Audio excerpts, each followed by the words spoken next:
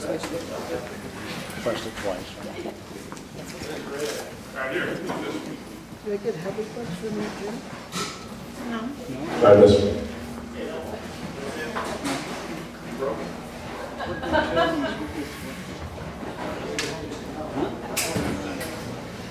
Our speaker today is responsible for upping the cultural level of the wonderful Sebastopol considerably. And we're here to test whether someone who is a night owl can actually do a presentation this hour of the day. So it's an unfamiliar time to be up here.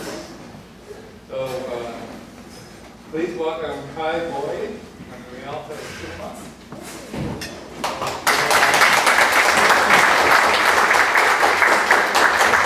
Thank you, Michael. Yes, this is a rare sighting, me up at 7:30 in the morning. One of the reasons I became an exhibitor or a movie theater operator is I'm not a morning person. So this is not my hour. I'm much more of a creature of the night. But it's nice to see all of you. So yes, we came to Sebastopol in May 2012. Very happy to be here. You may have noticed we have a construction project going on at the theater if you've been there recently. Yes, there is an end date. I know it seems like it's been going on forever. But we should be wrapping up sometime in June. You know how construction projects are. You start something and then, oh, the joy and fun of finding things that you never knew existed. Anyway, how many of you have been to the Metropolitan Opera live in HD? Yay! What about National Theatre Live? Got a couple. Okay. A big part of what we... I figure out how to hold this and not make it go boom.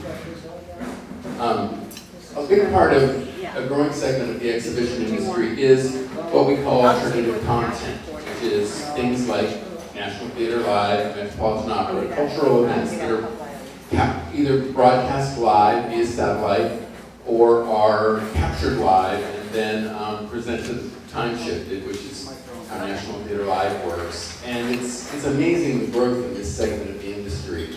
We're now doing, in addition to London's National Theatre, we're doing productions from Shakespeare's Globe, also in London. The British are very into this. And then we just started doing productions as well from the Stratford Festival in Ontario, Canada. So we have King John coming up shortly, and what's the other one? Oh, Antony and Cleopatra. Interesting bit of scheduling. Within a month, both Stratford Festival and the Globe from Shakespeare's Globe from London are both doing Antony and Cleopatra. I'm thinking we should have a compare and contrast essay contest. Anyway, I think these, I do some of these talks, and I think it actually goes better if I let you ask me questions and I answer them, because then I get to talk about things that you want to hear about. So I guess I'm going to ask, is it the A-team you call it? We're going to put the A-team back into business. A-team.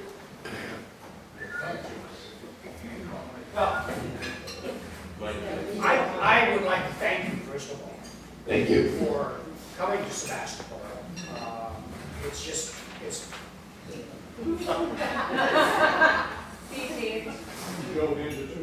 of course.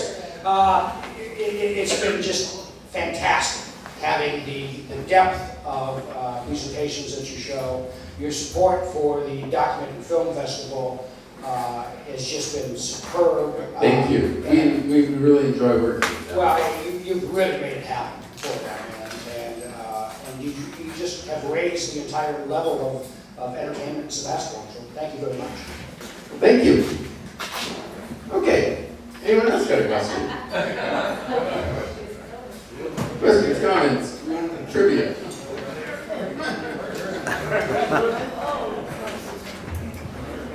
I just did that, so you have to come over here. So what are We have to make sure the A-team gets the That's right, they're not sleeping. So what does the remodeling project consist of?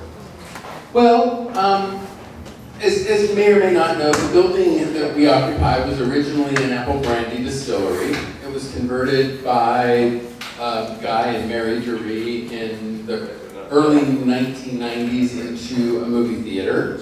Other than changing it from sloped floors to stadium seating in the middle of 2005, 2006, it really hasn't been touched since then. And so, you know, the carpet's about 20 years old, the paint's all about 20 years old. So we're doing new carpet, new paint. A big part of what we're doing is we are expanding the lobby by about 40%. We're going to enclose the front part of the porch.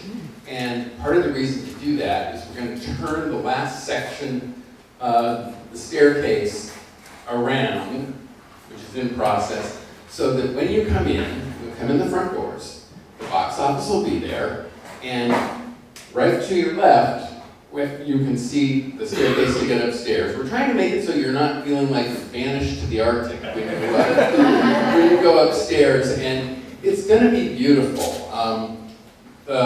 There was an amazing moment a couple of weeks ago where they took down all the walls that used to be the side walls of the staircase because there's going to be new railings put in that are they call them pickets for reasons I don't understand. I've learned all sorts of things that I never really knew or that I wanted to know, and so. When those walls came down, you know, the pony walls that go up the staircase, it suddenly is much less like a cattle chute and much more open. And we've taken all that black off the windows, and the landings are going to be great. We're working on an idea for a sculpture as you go up the staircase from the lobby. Because there's that landing where you have to turn around and then you go up again. So there's quite a bit of space there. So we've got, we're going to do a sculpture of old movie reels and you know, do something kind of creative and artistic with that to give you something interesting on your way upstairs. A couple other things we've done. You may have noticed upstairs, if you've been there recently, that we've moved some walls around. It's a novel concept for a movie theater for the screen and the seats to be in the same plane, parallel to each other. And so part of what we're doing is working to fix that. The first step of that was taking the screen in number 7, which went like this, and the seats are kind of doing this kind of thing, and getting the screen to be better oriented towards the seats. That was the first step. Now we're working on figuring out how to take these sort of shaped risers and make straight rows. So there's lots of interesting things. But the biggest change we're doing is we are adding food, beer, and wine to our offerings. So we're putting in a full kitchen, which is an adventure and a half. And then we are also putting in all the necessary equipment for food, beer, and wine, which involves a lot of behind the house, backstage kind of renovations that, you know, have been taking a while and you haven't seen any of, but will be great. So it's, you know, we're really excited about it. We think it's going to really transform the offering. It's going to help the theater be a destination theater, so that we can, you know, because we want to not only appeal to Sebastopol and West County, but we want to pull from Santa Rosa and from other places. And we do that with our special events, but we'd like to do that with our movie offerings as well. So that's kind of a long and rambling answer to your question. So this is a question that's sort of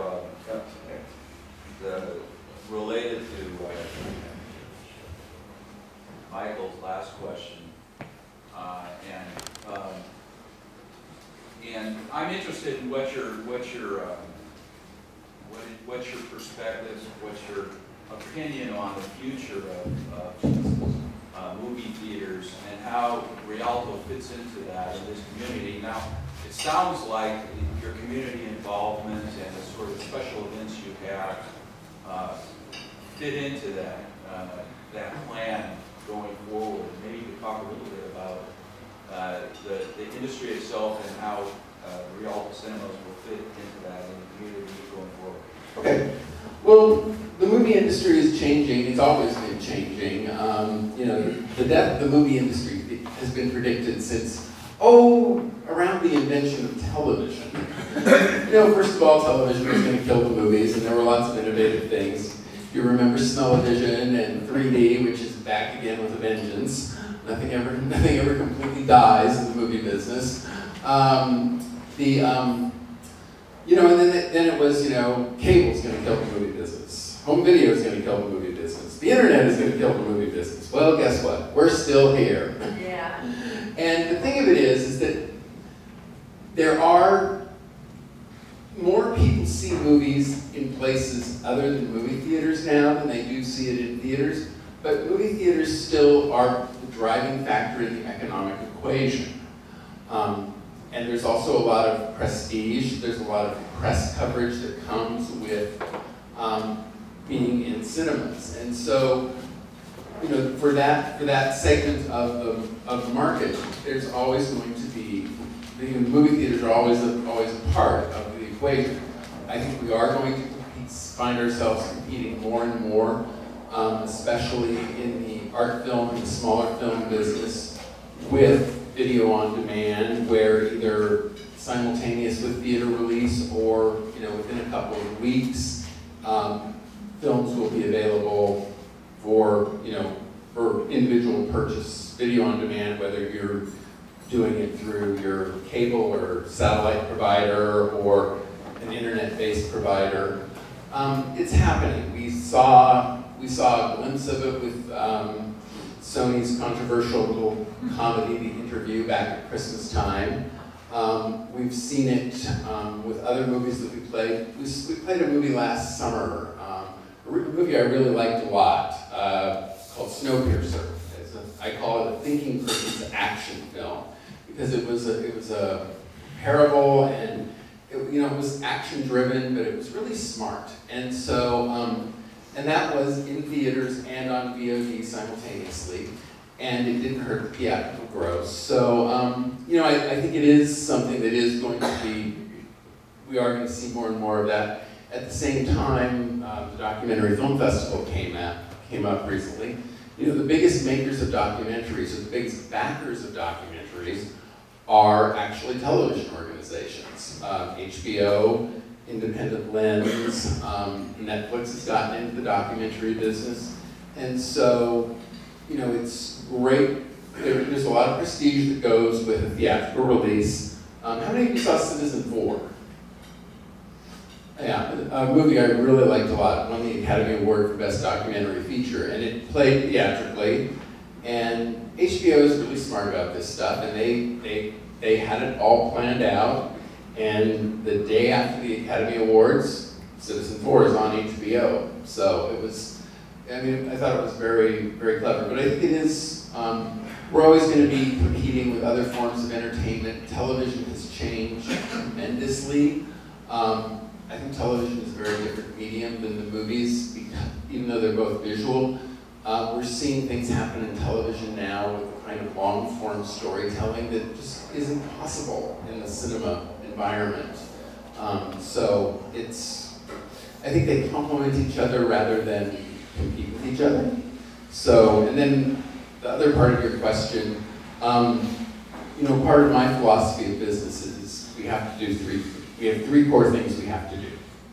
Make money, because if you don't make money, you don't get to continue. Have fun, and the third thing is doing good. And our part of doing good is giving back to the community.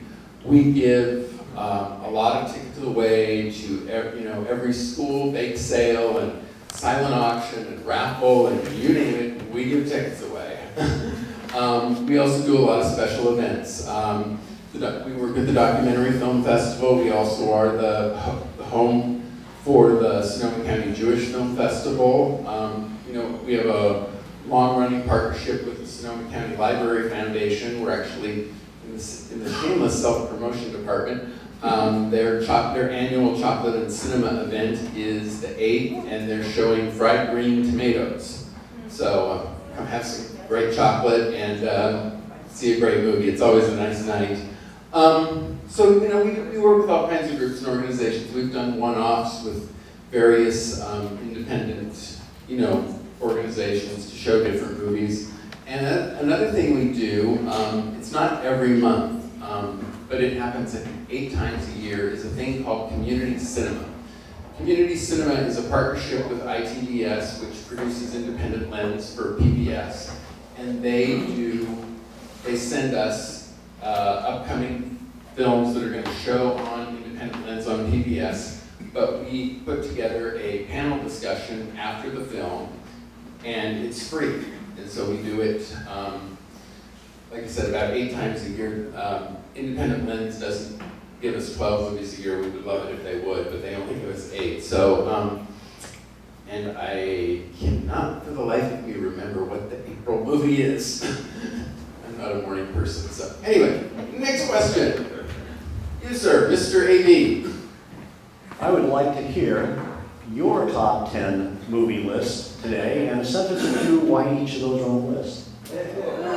So is it the top 10, my top 10 favorite movies, my top 10 movies of the last year? What kind of criteria are we working with here? If you were on an appropriately darkened desert island with the right film and 5 good friends, which 10 films would you take?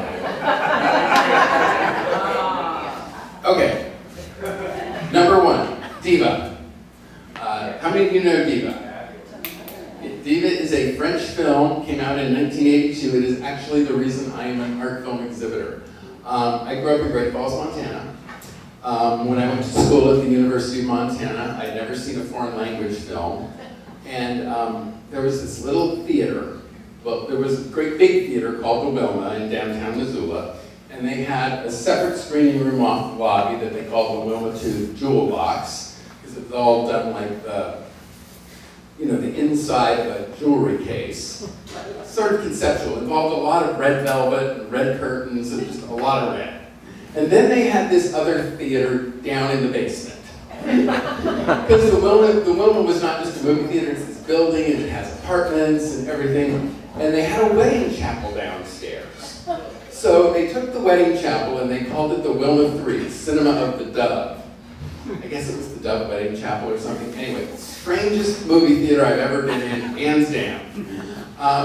The seats were not permanently mounted; they were on skids, so that they could clear out, because it was a, you know, it was a hardwood floor like this. And they would set it up for the theater. At the altar, you had one of those, and remember, this is 1982 or 83. You had one of those 7-foot-high pictures of Marilyn Monroe, you know, in the skirt from the 7-Year Itch. And then you had Clark Gable. And so then the screen would descend, because it was a wedding chapel, remember? And so the screen would descend and the movie would start. And I saw this movie called Diva, because Roger Ebert had picked it as one of his 10 best movies of the year. And it just blew me away. Opened up a whole new world of cinema. So Diva. Grease, because it's fun, the music is singable, it's enjoyable, you know, and I love it. It's campy fun, you know, it's fluff. Die Hard, because every now and then you have to spend a couple hours with Bruce Willis going, yippee-ki-yay! And I won't say the rest of that phrase. But at home I do. Breakfast at Tiffany's. To Have and Have Not. How many's that? 5. Okay, I'm glad somebody's counting. Let's see. Under the Tuscan Sun, because sometimes you just need to visit Italy. I have a whole category of film I refer to as cinema therapy. You know, sometimes you just need to go visit Italy, or you just need to, you know, go be in New York with Audrey Hepburn. And, let's see.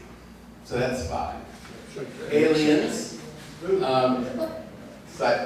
love Aliens. It's a great film. Oh no. oh no. Bringing Up Baby and What's Up Doc. So that's 7, I think. 9. I'm sorry? I think you're at 9. What? They want to hear more. I think you're at 9. 3 more? Okay. Let's see here. I have to think about this for a second. No, I'm not a huge Star Wars fan. Sorry. Not a comic book movie fan. Sorry. Lawrence of Arabia? What? Lawrence of Arabia? No, not really. Oh, all that jazz. Let me see. I'm trying to think what else. I know there's more. Oh, the Celluloid Closet, and so I need one more. I think you're past, but if you have one more, that'd be great. Big E. There you go. All right. I would have thought you would have had Cinema Paradiso. You know, I like Cinema Paradiso, but I don't find I need to watch it over and over. You know, so, and if the criteria is on a desert island and I'm only going to have 10 movies, there are going to be things that you want to see multiple times, so. A year and a month. A question for you, Kai. Yep. What sort of accommodations do you have for the hearing impaired at the theater? Because I see that as one of the big differences between video on demand with closed captioning and most theater productions. Right, well we have assisted listening, and we are working on doing a thing that we had over on Summerfield where they call it looping. You do a loop that goes around the auditorium so that people who wear hearing aids, if you have a T-coil switch, you can flick the switch and you don't need a headset or anything, you just do that. And we were thinking, you know, we've been working with Kenwood Hearing Centers, but we're trying to combat a big problem because there's a bunch of electromagnetic interference in the biggest auditorium, #1, which is the one, of course, which is the most important. And so we're trying to figure out how to combat that. And they've looked at it, they've measured the EMF, and now they're off thinking about it. And but you know, it's something that we do want to do that again. So it's in process. I'm going to go here first. You've already asked me a question. I want to thank you for. I'd like to thank you. I was standing up. Now, you guys are punching in the morning. I'd like to thank you for bringing the New York Met or the Metropolitan Opera to the screen, because that's just a wonderful way to participate, something we never get to see. And I'm very grateful that they, in case you don't know, that the libretto is on the screen so you can tell what the heck they're singing about. Those stories they're just wonderful. But can you tell us more about the, you were talking about theater. How do people learn about that schedule and participate? And do you have a bulk rate? You say, all right, I want to buy into all of them. Well, what we do, there are, all of the alternative content stuff comes with contractual obligations in terms of ticket pricing and stuff. We do for Shakespeare's Globe and, oh, I forgot to mention the Bolshoi Ballet earlier. We do the Bolshoi Ballet, and we do this thing called Exhibition Great Art on Screen. Those, when we initially offered them and then we added more globes, which are just starting again, we did a discount offer where if you bought 5 or more of the events in a single transaction, you got $2 off a ticket. If you bought 10 or more, you got $2.50 off a ticket. And that's events, not tickets. The Metropolitan Opera, we were actually we've been doing it since the very first season back in 2007, and we were the very first theater in the country to sell the Met as a reserved seat subscription series. And the reason for that is that my background and my partner's background are we both come from the performing arts. And so we know how to sell subscriptions. And I know in the modern arts parlance, subscription has become a dirty word. Everyone wants to sell you a membership. but you know, they're just packaging subscription under a different banner. So it's, you know, if you can sell someone, you know, a season of the Met, like 10 operas in one transaction, that's a lot better than, you know, having to go market to them 10 times. At the same time, you know, we know that the core audience is people like yourselves. You know, we don't get a lot of teenagers for the opera. And when you know, this whole idea of the Met first came about, you know, even though the idea was that they were going to age down the opera audience, that hasn't really happened, at least not in Sonoma County that I've seen. My thought was, you really want seniors to, you want them to pay at least double a movie ticket price, and B, you want them to line up so that they can get their best seats, you know, they can get their favorite seats. It's like, okay, let's do this as reserved seats, and you know, he who buys first gets best choice of seats. He who buys second gets second best choice of seats. Blah blah blah blah blah. And the way we market this is a lot is through our email list. So if you sign up, go to rialtocities.com. Over on the right column of the page, there's a place where you can sign up for our email list. Now, the trick is you also have to then go to your internet service provider and, you know, whitelist us or tell them that we're not sending you spam or whatever, because, you know, there's the spam filtering has gotten so tricky that, you know, if you're sending out to, you know, hundreds or thousands of people as we are, you know, you get flagged as potentially spam. So you have to tell your internet service provider or your computer or both that, yes, I want to see this information. So, and then we also, you know, there's flyers and posters in theater and trailers on screen, and so.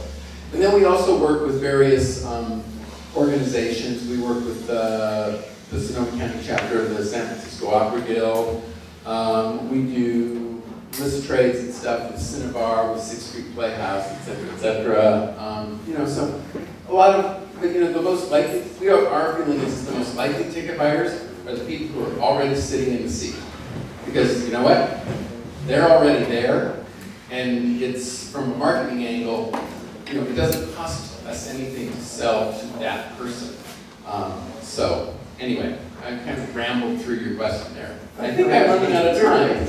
Maybe you stay a few minutes. I'll stick around for a few minutes. Thank you so much for inviting me. Thanks for questions. I have a couple of things here. Number one, we have a door prize. Okay. And so if I can get you to draw one of these tickets, like that. And just read the last 4 digits. 19. 1985. All right. Big winner. Okay, so, and then the final thing is, you heard us talking about the Pinot Focolio. So we have a bottle of this, John Boletto for us. Excellent Pinot, and it does contribute to Pinot Focolio now. Thank you so much. It's fun and very good. Thank you. Thank you so much. Thank you. Okay, so. Where went the money? Yeah, where's the card? So far, it was the money.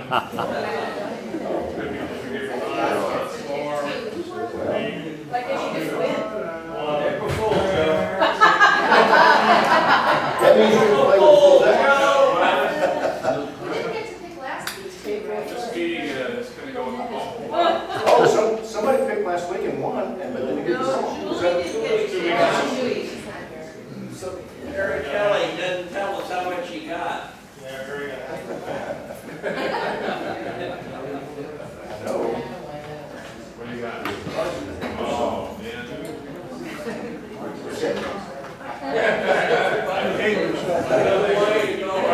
Well, while I'm following around with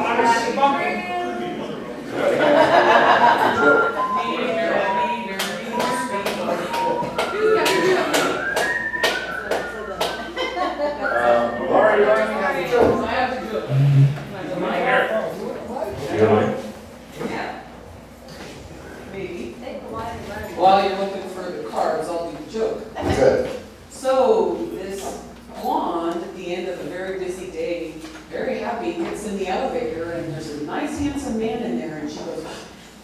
TGIF? And he looks at her and he says, S-H-I-T. And she looks at him and she says, TGIF? And he looks at her and says, S-H-I-T. And she says, no, you don't understand. TGIF. Thank God it's Friday. And he looks at her and says, no, sorry, honey, it's Thursday.